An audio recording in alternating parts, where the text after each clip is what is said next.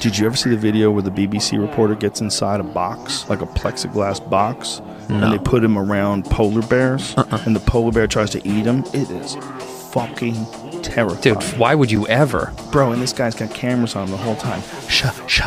Shit in his pants. Yeah, just dookie left and right, filling those drawers, son. They're so big. We've been really fucked over with goddamn Klondike bars and Coca-Cola. You're making them look sweet. We have a super distorted perception of this fucking predatory killing machine.